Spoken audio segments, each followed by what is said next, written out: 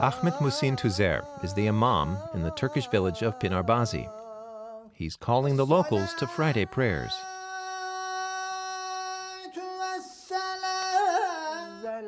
If it were up to Turkey's Directorate of Religious Affairs, the Diyanet, Tüzer would no longer be allowed to lead prayers in the village's small mosque. He's been suspended without pay, but since a new imam hasn't been assigned to the village so far, Tüzer continues to conduct services. Authorities in the capital Ankara say that his behavior is un-Islamic. If those who judge me would only try to understand me a little and invite me to Ankara to familiarize themselves with my views and philosophy, my beliefs, my goals, my visions. If only they tried to understand me, none of this would have happened. But unfortunately, this is the work of people who do not understand justice and truth, the real universality of Islam and its glory. Yapmış oldukları bir hamle aslında bu. Tüzer is a fan of Anadolu rock music. That has made him famous across the country as the rocking imam. That hasn't gone down well with the religious authorities, however, who are also the employers of Turkey's Muslim preachers. But Tüzer refuses to be sidelined.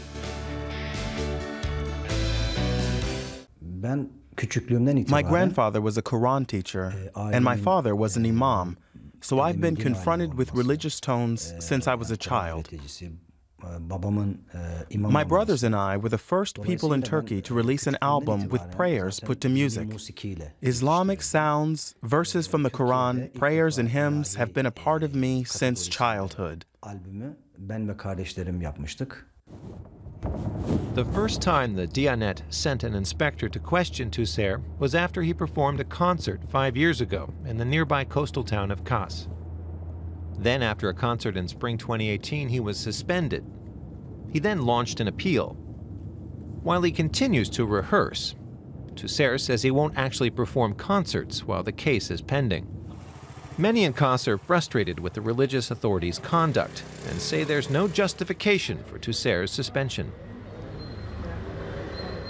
If the imam does his job properly, where's the problem? And he does do his job, and music is his hobby.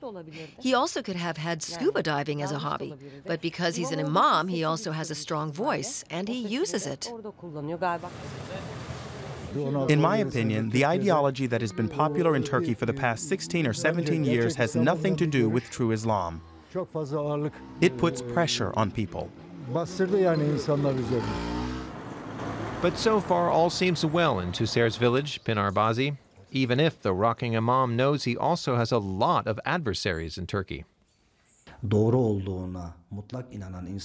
People who think that their idea of faith is the only true one act very negatively towards me. In other words, it's particularly the extremists who keep threatening me, as sad as it may be to say. Nevertheless, Tüzer wants to continue being both an imam and a musician, and hopes the court won't be too hard on him.